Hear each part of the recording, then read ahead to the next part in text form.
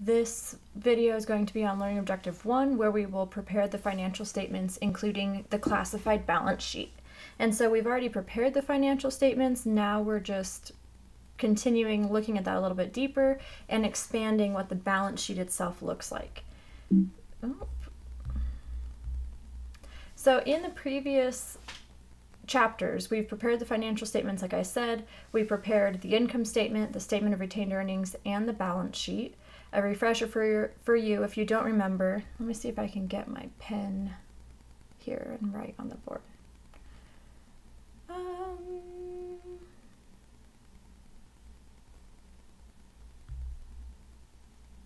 Sorry for the pause, give me a second. Okay, let's see if we can do this.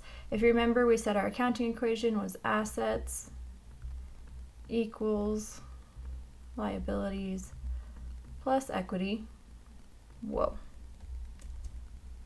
Try that again. Within equity, we said that there was common stock minus dividends plus revenues minus expenses. And then we said that, let me change colors, that the revenues minus expenses would give us net income.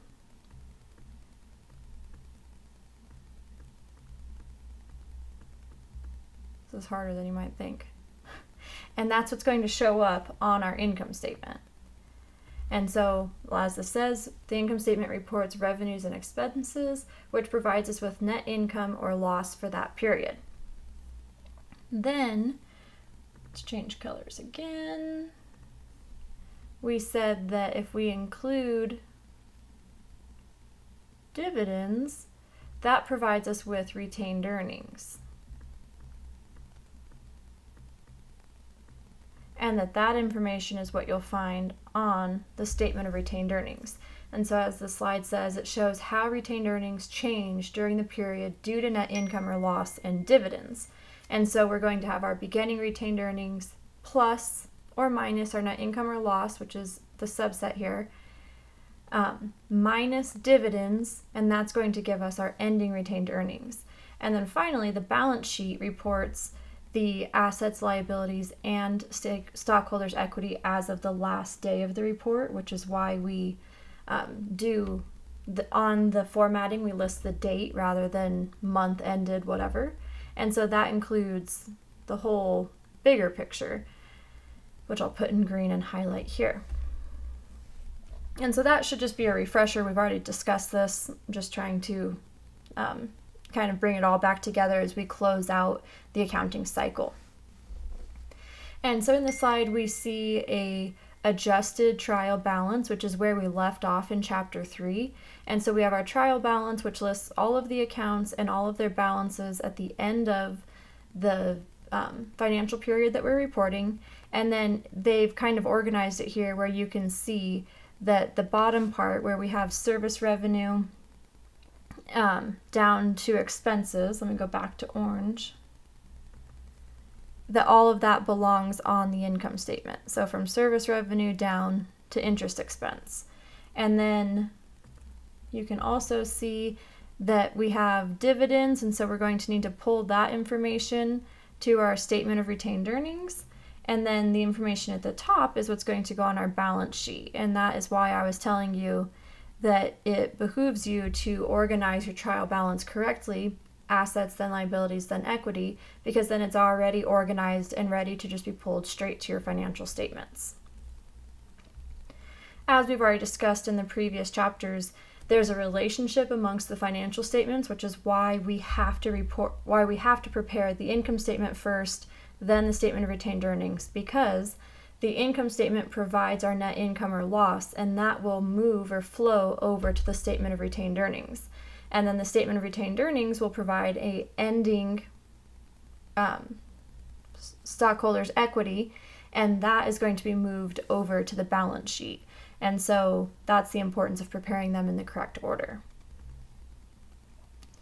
And then these slides just kind of briefly show us the financial statements again. So you've already seen this where we have revenues, then the revenue listed, the expenses, all the expenses listed to provide us with a net income. And it's telling us that's going to flow, that $8,550 is going to flow to our statement of retained earnings, which we see next.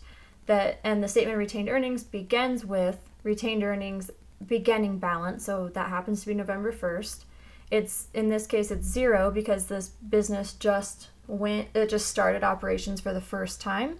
But if this business had been operating, we would be pulling this from the previous period. Then the net income for the 2 months, which we got from the income statement, gives us a subtotal minus the dividends, gives us our ending retained earnings, or in this case, December 31st. And that's the number that we're going to pull to our balance sheet, which we can see here.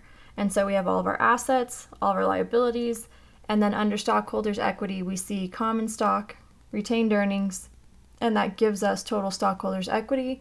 And just remember that retained earnings is coming from your statement of retained earnings.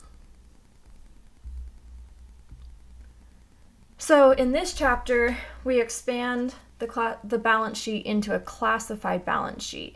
And all that means is that on the balance sheet, we're going to add additional labels or additional organization so that all the information is sorted into a specific category, assets being shown in the order of liquidity, and liabilities being classified as current, meaning within a year, or long-term, meaning greater than a year, due after a year.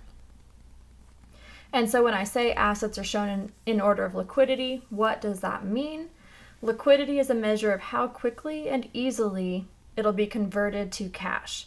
So the easier or the quicker that we could convert it to cash, the earlier or sooner we'll see it on the balance sheet as far as assets go. And then the more long-term will be at the bottom of that. So as far as the assets go, like I just said, current assets,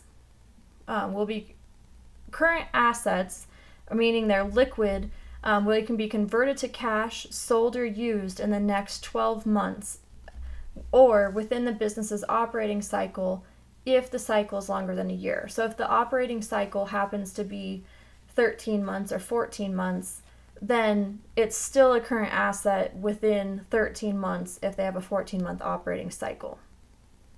And so what exactly is the operating cycle? That's the time it takes for whenever we are spending cash to acquire goods or services, then the goods and services are then sold to a customer, and then we collect the cash from our customer. So whatever is a normal operating cycle for the entire process. Most things are going to fall in less than a 12-month operating cycle, but there might be instances that are longer term, such as something like maybe really luxury that's not being sold as often, or maybe like really high expensive diamonds that the dealer might be holding for longer than a year before they're converting it and selling it and collecting the cash.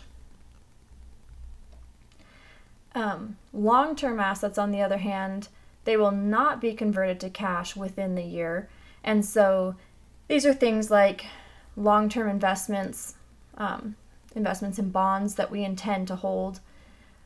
And I just want to highlight the word intend, because when we're doing accounting, it's largely we're going to have to depend on our intention in how we will categorize things. There's also PPE, property, plant, and equipment.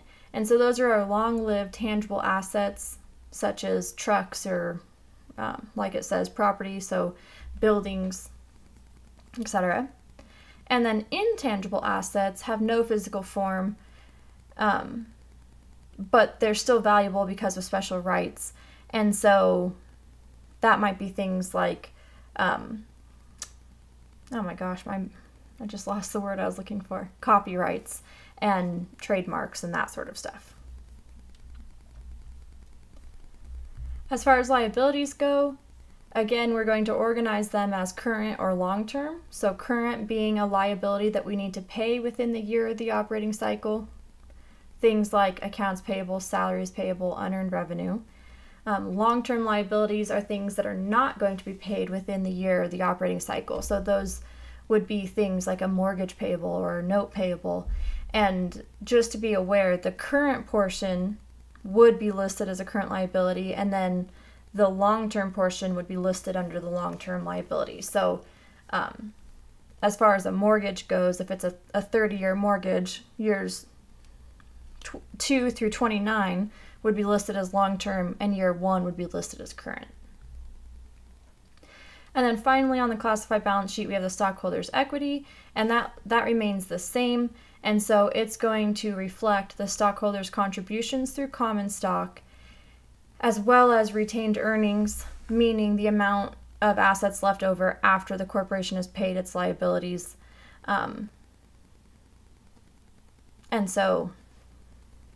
just again, let's just here, when we did the accounting equation, we broke down equity and we said common stock, or everything that the shareholders put into the business, minus dividends, which is everything that we've paid back out to the common stockholders, plus revenues, minus expenses, and we said revenues minus expenses will give us net income or loss, hopefully income. And then we said if we include the dividends and net income, that gives us retained earnings. And that's what we're reporting in the stockholders' equity section, the common stock and the retained earnings. And that's why it's saying it represents the amount of assets left over after the corporation has paid its liabilities, because let's finish this accounting equation here. It's everything left over. So,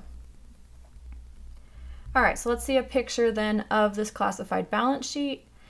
You can see this is exhibit 4-3 from our textbook. And so it's just like the previous balance sheet, except now it's classified, meaning it has these additional labels where we see current assets versus PPE, and we see current liabilities versus long-term liabilities. That's really the only difference. And so then within our plant, property, and equipment, we're still doing the same thing where we're listing a building less the accumulated depreciation to get the book value, which is listed here. But other than that, it's really just the same balance sheet we've been preparing. We're just making it slightly more organized and easier to understand. And so that's it for preparing the classified balance sheet. On the next video, we'll talk about the purpose and process of closing all of our temporary accounts to end a period.